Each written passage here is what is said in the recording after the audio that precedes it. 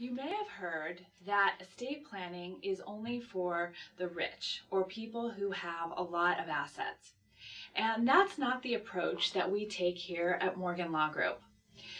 Really, it's going to end up being a very specific conversation with you about what would happen specifically if something unexpected happened to you. And are you okay with the state's plan for you?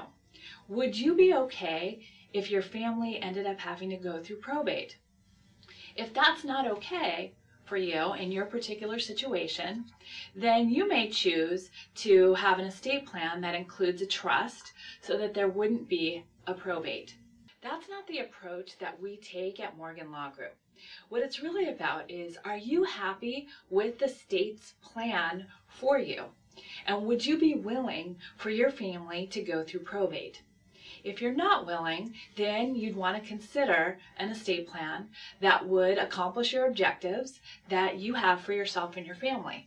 If you own any assets at all, if you have life insurance, if you own a home, then you owe it to yourself and to the people that you care about to at least take the next step. And the next step for most people is to get educated. If something unexpected happened, what would happen next? What do I like about that? What would I want to see different than what would currently happen?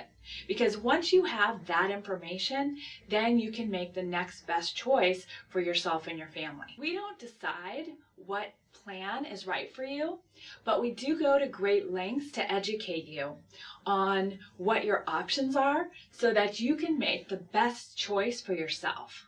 Ultimately, you're the one who will be deciding on whether you need an estate plan or not. And ultimately, you'll be educated so that you'll make the right choice. A trust is designed to avoid the California court system called probate. If you don't choose a trust, then are there other avoidance measures to avoid probate that would work in your particular situation? Sometimes there is. People will ask me, well, if all I have is a bank account, then do I need a trust? And there's no generic answer for that. The answer is maybe, and that's why we invite you in to the office to sit down with an attorney and find out specifically what would happen in your particular case.